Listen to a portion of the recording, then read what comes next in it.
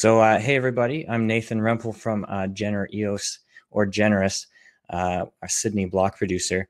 I created the EOS toolkit. I was recently a mentor at the EOS Hackathon Sydney. I made the poor man token that some people may have heard of, and overall I like to tinker with EOS. And today I'm talking about how easy EOS is. So here's the toolkit. EOS is so easy that I actually learned React a few days before the mainnet launched and deployed one of the first scatter-based toolkits in the ecosystem to help people actually use EOS. A lot of people were making voting tools, a very important tool, but I wanted to make everything else. So much so that I only added a voting tool a week ago. But what makes EOS really easy is the open source community. It's a valuable resource, and it's actually part of the governance of EOS. Now, this actually only applies to smart contracts, where every smart contract deployed on EOS has to be open source. But many people in the community take this a step further and open source all the tools they create. And it's because of tools like these, for example, EOS Tracker, one of the first block explorers on EOS, and they open sourced a lot of their backend code. EOS Toolkit is fully open source with the hope that people who are into React can take a look and build applications of their own really quick. Open source made things so easy that even some people's favorite toolkit was built using some of the open source projects that were made available and allowed them to get up to speed very quickly. As far as I know, they're not open source yet. Hopefully they will be soon and take part in sharing their experience with everybody. A big part is smart contracts as well. There's a lot of resources to draw on. I find the easiest way to learn code, for example, with EOS or React, is to read other people's code. Sometimes documentation can be hard to find, and just reading through code and seeing how smart people put things together is a great way to learn. And it's how I learned to write smart contracts myself. And all these resources are available for anybody to find and really dig into. For example, the ESIO forum that EOS Canada is working with people to put together is fully open source, and people can check out the code and see how they handle various things. As you can see, a lot of assert stuff, and it's just as easy as copying, pasting code, reading how people are managing tables. For example, you want to make your own Tamagotchi app. Well, if you've ever used Monster EOS, the code is all there, open source, and you can start building your own version from that, thanks to the efforts of others. Aloha EOS, I know a lot of discussion was going on about proxies earlier throughout the sessions, and even that code is made available to see how they're tracking that. And then, for example, I created a contract called EOS Token Info, and what I find really interesting about this one is it actually interacts with other contracts and reads their data table. If that's something you're interested in, for example, right here, this is a great bit of code to read into and find out how you can talk to tables on other smart contracts.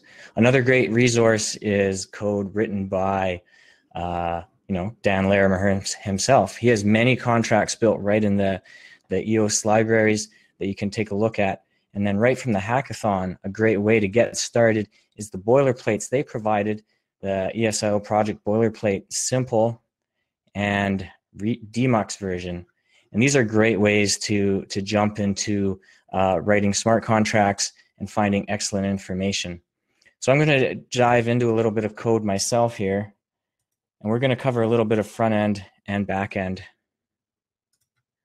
So for example, say you wanted to make a front end app that uses scatter, you might be taking a look at the EOS toolkit code, and obviously a lot of this stuff's going to vary based on how your project's set up, but just a few components to show you how little code you need to write to attach a front end to the EOS ecosystem.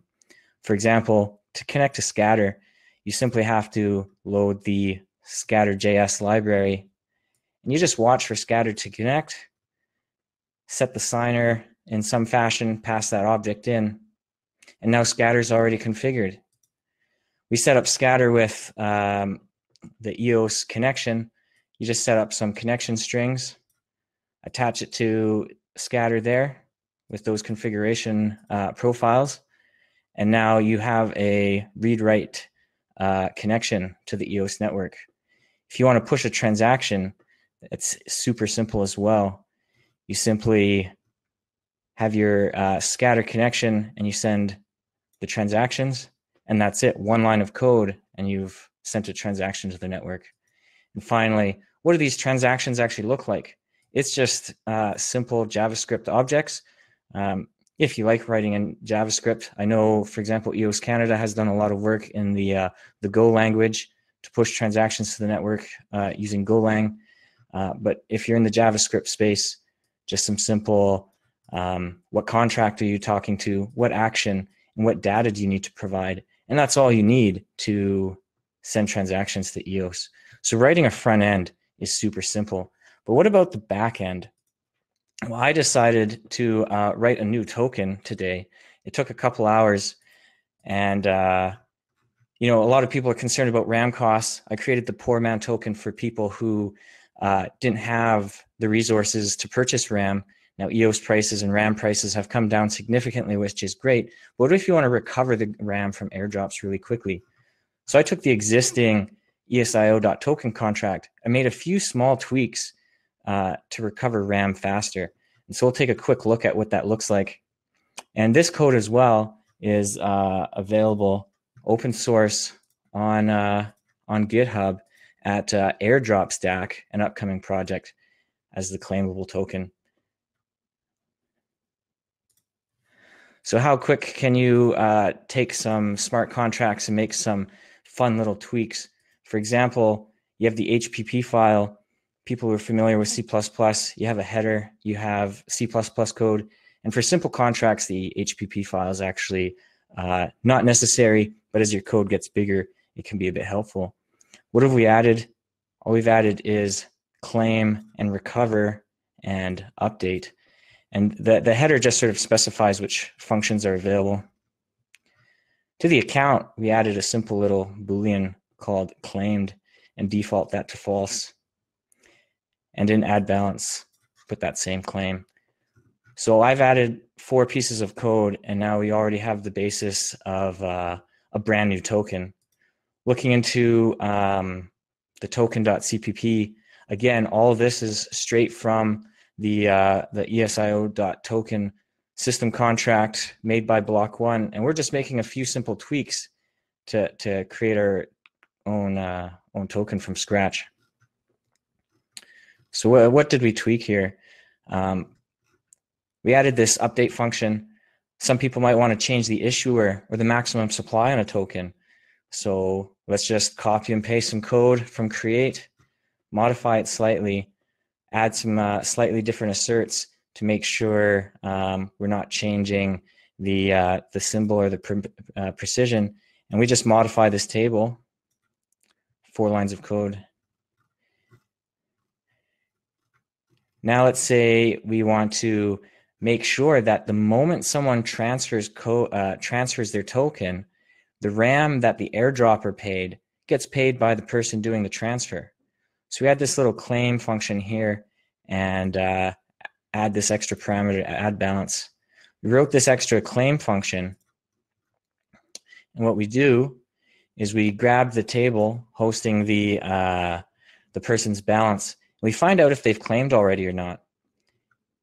If they haven't claimed, we grab their balance, we erase their table, freeing the RAM for the airdropper, and we create a new table entry that gets paid by the person doing the transfer and mark it as claimed so they don't have to go through the process again. Likewise, if the airdropper wanted to recover unclaimed tokens and unclaimed RAM in the future, we had this recover system, which is basically the same code all over again. And then finally, in add balance, we just have this little flag here to state whether the balance has already been claimed or not. We add a few extra parameters to the ABI serialization and do a tweak to the ABI. We add our new update. We add our new claim function. We add our new recover function. And then we build it and deploy it. So in about 2 hours, I was able to write a brand new token that test it, and it's ready to deploy in a new format that can allow airdroppers to rapidly recover their RAM, or any token, in fact, can rapidly recover their RAM. So I think that's all I have for the coding tutorial. I hope people can realize that there's a lot of resources available out in the world to find code examples on smart contracts, to find code examples on front-end code, and that they don't have to be afraid to just dig right in, jump in, and start writing some cool stuff.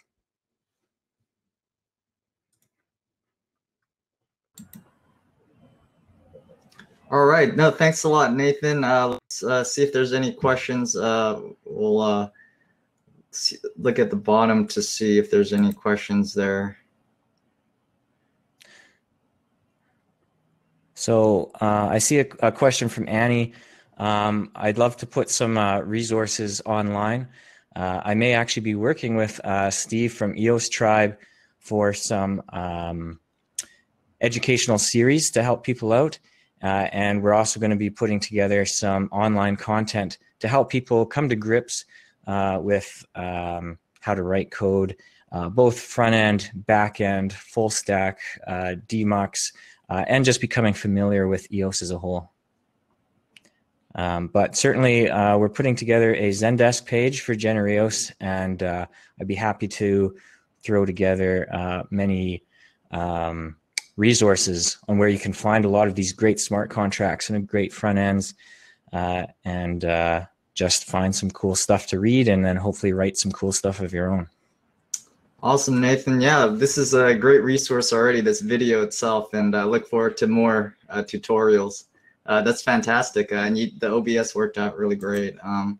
So any last, maybe there's one last question from Yash on that question, ask a question. Any limit on multi-index ties, any size limit? So I assume you're asking like how many entries can be in the table. It's essentially without limit as far as the RAM the block producer supply. So for example, a lot of the system contracts such as ESIO.token, the voters table, the block producers table, and even the account info table, there's a lot of internal tables used by the system contracts. And these are as large as the entire user base of EOS. And so I think certain contracts, if they get too big to be indexed quickly, you may run into issues with CPU. But considering the system contracts are having tables that are as large as the entire user base of EOS and has plans to grow indefinitely to the future, I wouldn't be worried about any limits on the tables.